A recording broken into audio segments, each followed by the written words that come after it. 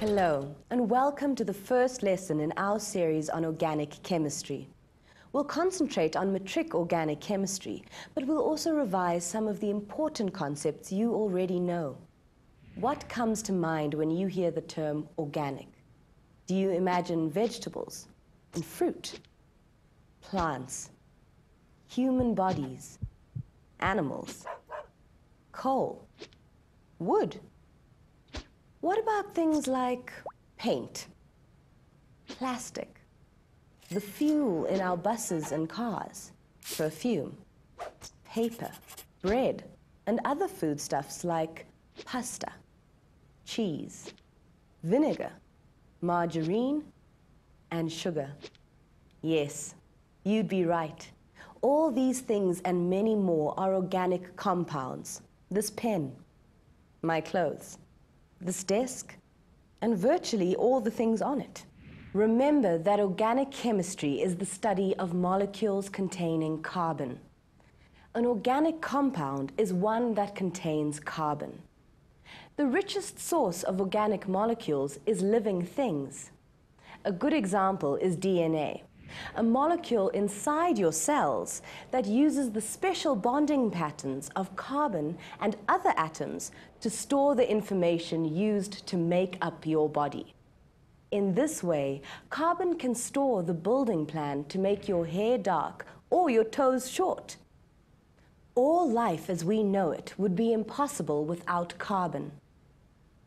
In the past, the word organic referred to something from a living thing. Now we know that many manufactured substances are also organic.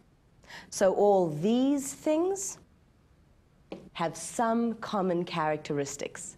They all contain carbon and make use of the special bonding properties of carbon atoms. In this series of lessons about organic molecules, we'll look at how carbon makes chemical bonds, making it capable of forming so many different molecules.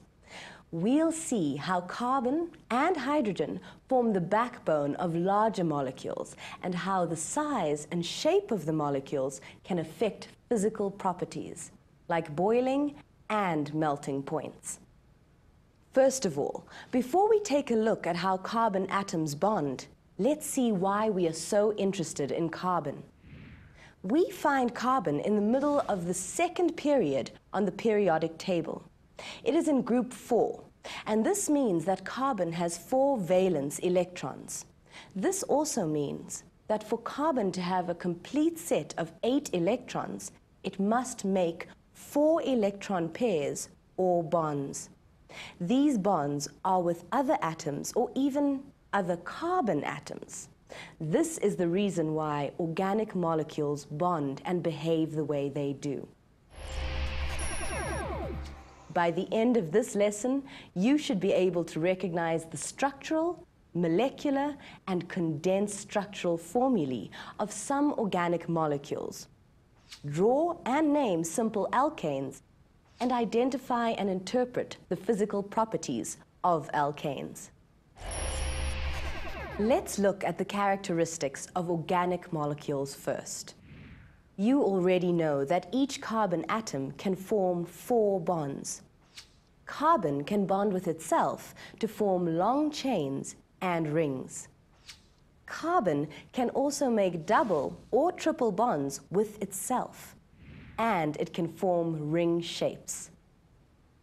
Many lengths and shapes of carbon chains can be formed because of these characteristics of carbon. Imagine just how many types of organic molecules can be formed. Now, I'd like to show you some of the ways in which organic chemists show the structure of organic molecules. It's logical and easy. Just follow me each step of the way. To start with, when we draw the structure of a compound containing carbon, we must ensure that every carbon atom has 4 bonds to it. Here, for example, is methane, which consists of 1 carbon atom. 4 bonds, all bonded to a hydrogen atom. Ethane works in the same way. Here are 2 carbon atoms, each with 4 bonds, and hydrogen atoms. In propane, we see that the 3 carbon atoms each have their usual 4 bonds and hydrogen atoms. When we draw the molecules in this way, we show their structure with the position of the atoms and the bonds. We call these 2-dimensional drawings structural formulae. We can also write the chemical formula of organic molecules in the same way as other formulae, starting with carbon. We call this the molecular formula. It only lists the number of each type of atom, but does not tell us how they are arranged inside the molecule. The molecular formula for methane is therefore CH4.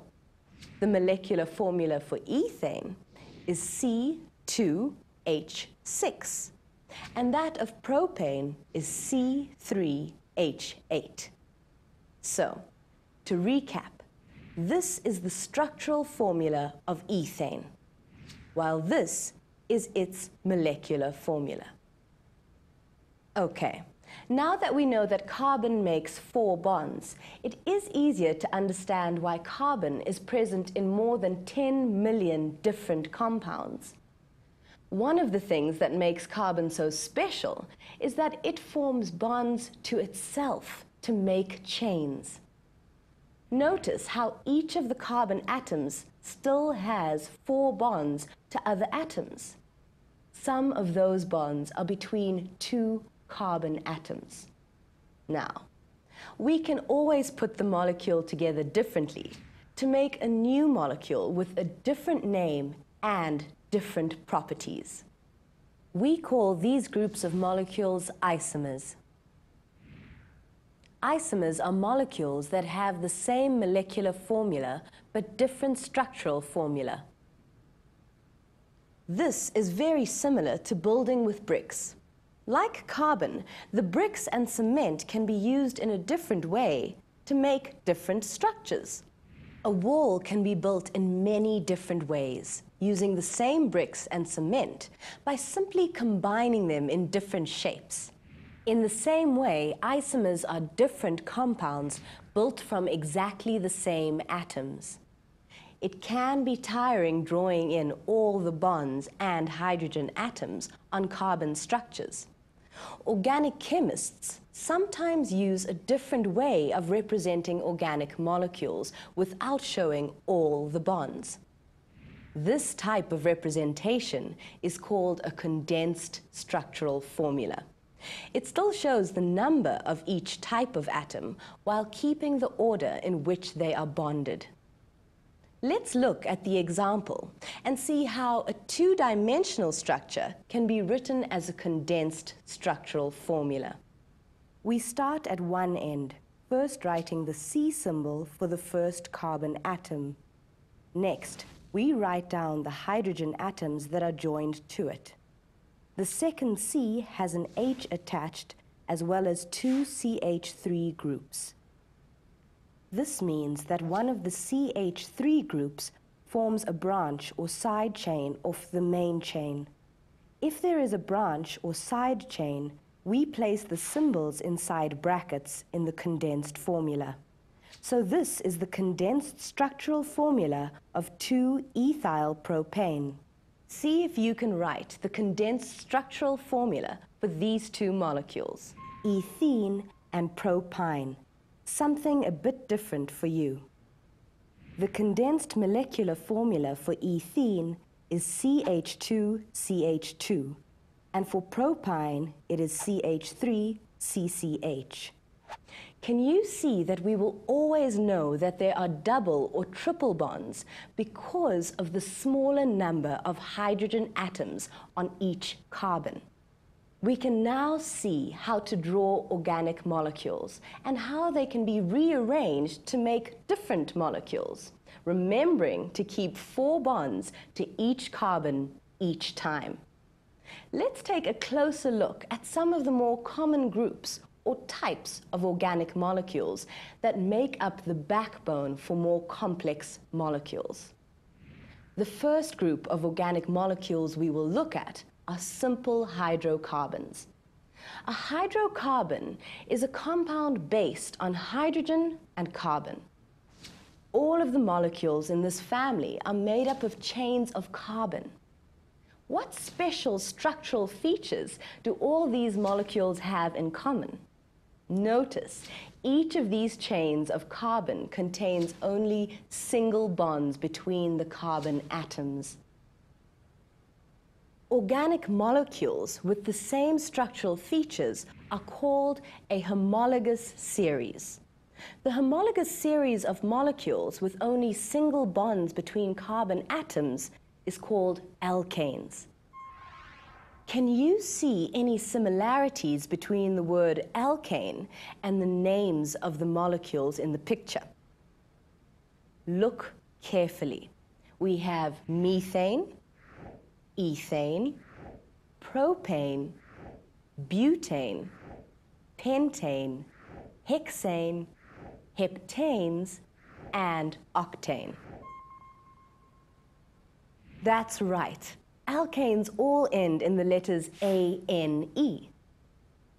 This way, I know that if a molecule's name ends in ane, that the carbon atoms in the molecule are bonded with single covalent bonds. Throughout organic chemistry, you will see this relationship between the structure of the molecules and their names. One of our organic chemists is going to explain this to us. Hi, Philip. Please explain how organic chemists work out the names for the millions of organic molecules. Hello, Amira. It's wonderful to join you today. Yes, it really would be very difficult to give special names to all organic molecules. Lucky for us, a system to name them all was developed. The IUPAC naming system is a way to name any molecule. I'm sure we'll come across it throughout this series. This stands for the International Union of Pure and Applied Chemists. The IUPAC system works like this. In any carbon molecule, we first count the longest continuous carbon chain. This gives us the first part of the name, sometimes called the prefix. 1 carbon is meth, 2 carbons is eth, 3 carbons is prop, and so on. After 5 carbons, the Greek system of noting numbers takes over. You may recognize this from maths, where a hexagon has 6 sides. 7 is hept, and 8 is oct. Once we have the prefix, we add an ending to the name which describes how the carbon atoms are bonded. Do you remember how the names of the alkanes ended?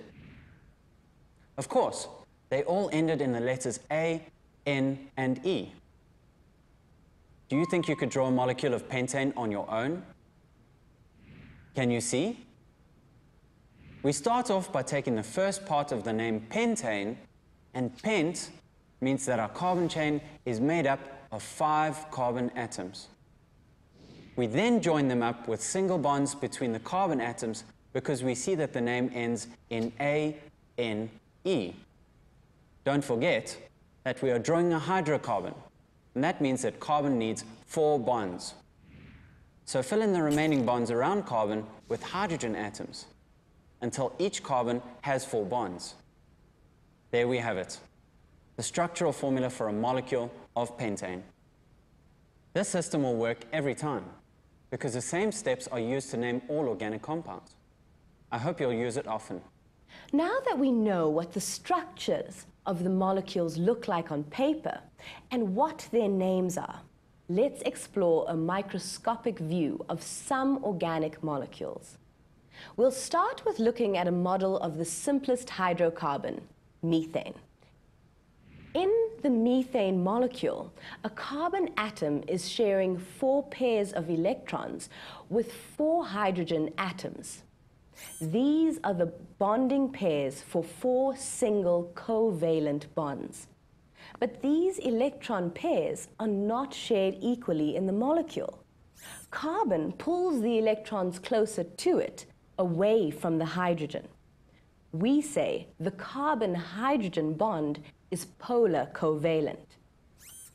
You may expect the hydrogen atoms to be slightly more positively charged than the carbon atom, which should be slightly more negative. But this molecule has a special shape. When you turn it around in any direction, it still looks the same. We say the molecule is symmetrical. The charges are equally distributed around the molecule, and so the overall molecule is non-polar. Many organic molecules are non-polar. They do not have one part of the molecule that has a different charge to another part. The non-polar nature of organic molecules affects the way they behave when interacting with each other. Have a look at another two alkanes, butane and pentane. Butane and pentane both have chains of carbon atoms surrounded by hydrogen atoms. We can also show their structural formulae in 3 dimensions. Ethane and butane are both symmetrical molecules. When we rotate them, they look the same. These molecules are non-polar because charge is evenly distributed around the whole molecule. So, how does the non-polar nature and shape of these molecules affect the way they behave? Let's have a look at 2 physical properties, the boiling and melting points of the alkanes. Can you see any trends or patterns in this data? I hope you noticed that the melting point and the boiling points of these hydrocarbons are low. A low boiling point tells us that the intermolecular forces are weak. And since we know that the alkanes are non-polar symmetrical molecules, it makes sense that there will be very small forces of attraction between the molecules. Also notice that there is a change in the melting points and boiling points. Can you describe this trend? We say that as the length and mass of the chain in alkanes increases, both the melting and boiling points increase. This means that the longer and heavier the alkane, the higher these temperatures become. Can you think of a possible reason for this? Remember that to boil or melt, a substance must overcome its intermolecular forces. This requires energy in the form of heat. Remember that non-polar substances, such as pentane, are held to one another by weak van der Waals forces. These forces increase with a larger surface area and molecular mass. Adding more carbon atoms to the chain increases both the surface area and the molecular mass. This makes it more difficult to pull the molecules apart from one another. This also means that the boiling point and melting points will increase. So, we can conclude that alkanes with more surface area and molecular weight will have a higher boiling point and melting point. Now, here's a task for today. Can you predict which molecule has the higher melting point? Paraffin oil with the formula C11H24 or wax with the formula C22H46? Here's a clue. Think of their physical state when making your prediction. For more information on organic molecules and related topics, please visit our website on www.mindset.co.za/learn.